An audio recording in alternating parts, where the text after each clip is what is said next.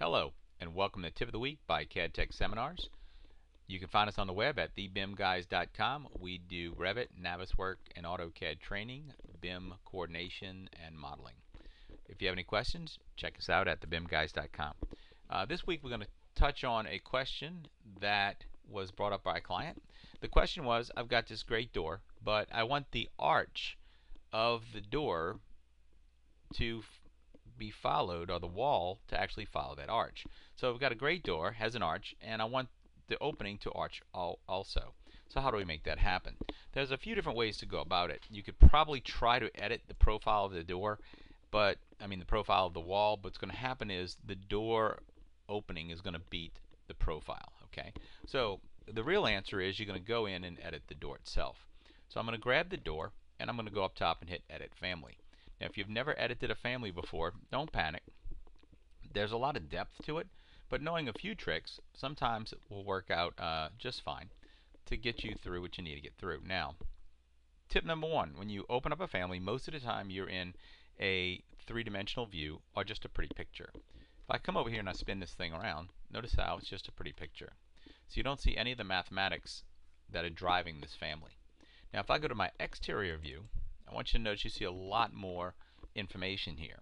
Those green lines are reference planes, and those are what drive the actual assembly or drive the family. Those are, you want to think of it as bones, or the structure of the family. The next thing you're going to see is the solids, and that's the door panels and all that. And then you'll also see this is the wall. This is a placeholder.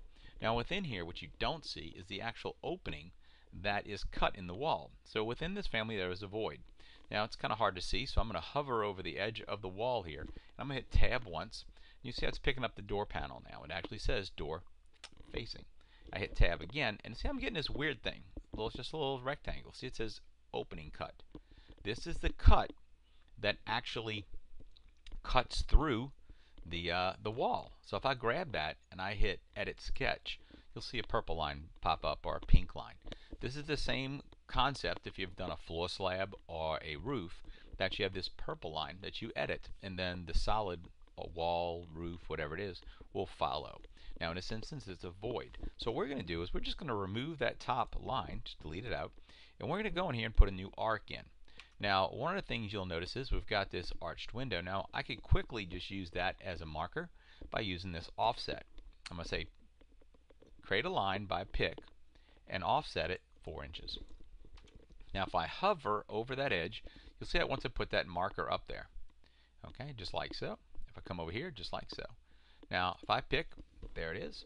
Now I'm going to go ahead and use the trim the corner, or some people call it fillet, and I'll go ahead and clean this thing up. Now what you're going to notice is, notice how the arch is a little off. You can see by the pixelization of it right there. And you'll notice that the center line is actually off here too.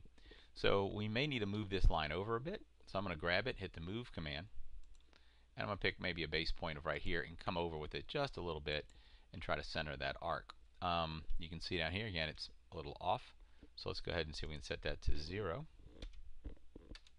Alright, and let's see if our arc looks good.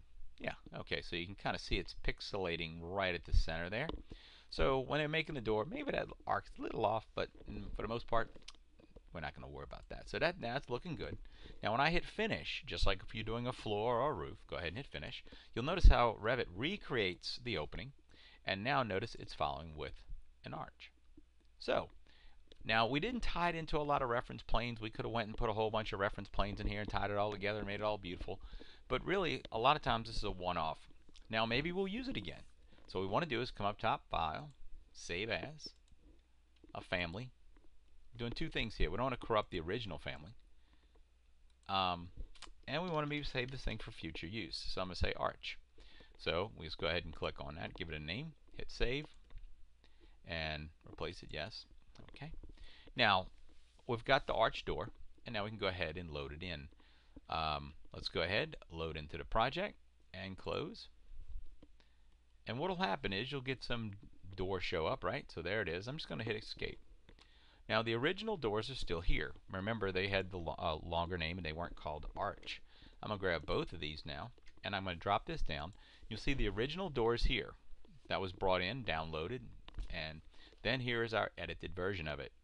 Now, the nice thing about having a family that someone's already created, I didn't have to go through the whole creation of that door. And notice how nice that result is now. So it took us only a few moments to go ahead and adjust a family to make it accommodate what we need.